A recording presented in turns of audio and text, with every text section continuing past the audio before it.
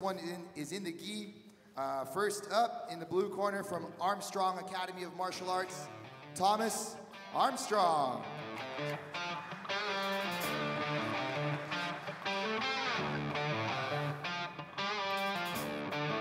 It came on for a second.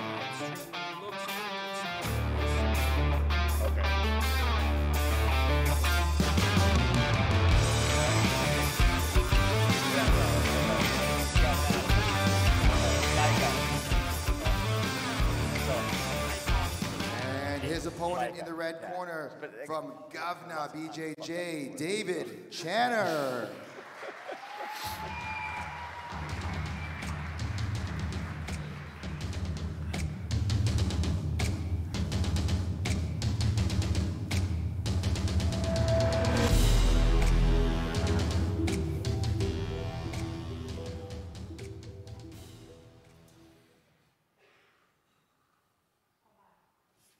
Here we go. 6-minute match. Two gentlemen, master competitors. Quick pull and sweep by Thomas Armstrong there, but he's now that was David. That was David Channer, sir. Thomas Armstrong Thomas pulled. Armstrong. Thomas Armstrong's on the top. Yeah, he pulled and then he swept quickly. Aaron, pay attention to the match. Now David Channer's locked up a reverse triangle. He's got the head and arm trap now. He just needs to switch his angle. He may have a potential triangle here. It looks like he's like modifying it into like a buggy choke. 30 seconds in. If he pinches his armpit down on the top of Thomas Armstrong's head, that may put potentially more pressure on it. And Thomas doesn't seem to be reacting to it too much panic. David's very calm in this position. He's just waiting to see if Thomas is going to make a mistake more than anything. But I think he's going to simply just try to isolate that arm as he tries to pull his hip across. And what David could try is he switches to a reverse triangle, cuts the angle, and then he can maybe invert under a butt, and then that can create a bigger bite. Thomas is starting to try and turn those hips over to the other side. Thomas can get his right arm in, grab the collar, he can potentially stack out, or stack his way out of the triangle, or he's starting to fix his posture. David's keeping him broken down with that hand on the shin, though. David's doing a really good job of just keeping his posture broken, not making any like sudden movements, trying to keep him tight, keep breaking him down every time Thomas tries to kind of reestablish himself, recenter himself. He just keeps breaking him down bit by bit, even though they're not like big movements. Nope. David Channer's just doing these small little subtle things just to make sure that he can maintain that posture of control. Again, he's hiding the arm. I think he needs to switch his angle. If he can switch his angle, he can potentially finish this even with the reverse triangle locked and Thomas hiding the arm. Both competitors are very relaxed, very experienced individuals. You know, they're making sure they don't make any sudden movements, try to break each other. It's kind of the war of attention right now. See who's going to really kind of break down. Absolutely. David is still working that triangle. He's pulled out the lapel. Still working to try to get either the arm across, or he's looking to potentially sweep. I think he's going to try and go for a sweep now. I think he's realizing he's not going to be able to get that arm out, so I think he's going to try and get underneath that leg, possibly like a pan. You can also switch to a switch that grip or wrist lock. He needs to get that arm across the body. If he can get that across the body, he can set up some potential finishes. Yeah, Thomas he's deep in that triangle right now. Yep, that's what he needs to do. He needs to switch his angle, and he needs to start working that elbow across. He needs to get that. 3 minutes remain. 3 minutes remain. Thomas with the quick sweep to get on top to open the match, but now he's stuck in a triangle. He's stuck in a triangle, but he is up 2 points right now, so he still has to.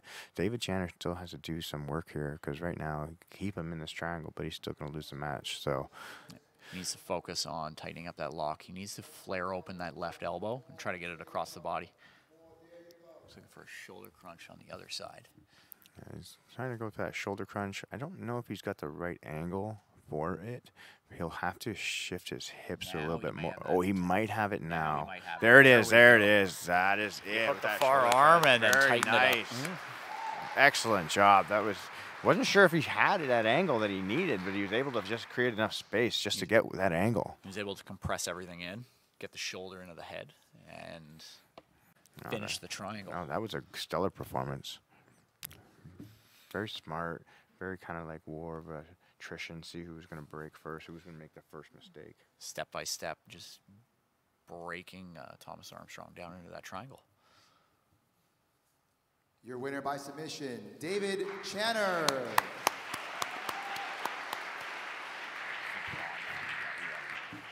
Guys, I'm gonna have both of you guys come over here. Thomas, come on down here. David. So Thomas, let's start with you. Thank you for coming out. Tough loss, but talk to us about running an academy full time, and then having to prepare yourself for these kinds of competitions, and trying to keep that mindset going, right? As an academy owner. Again, I got a lot of admiration for you guys, right? Like it takes a lot for guys our age and like the Master 2s, Master 3s keep this kind of mindset going. So please share with the crowd things that keep you going.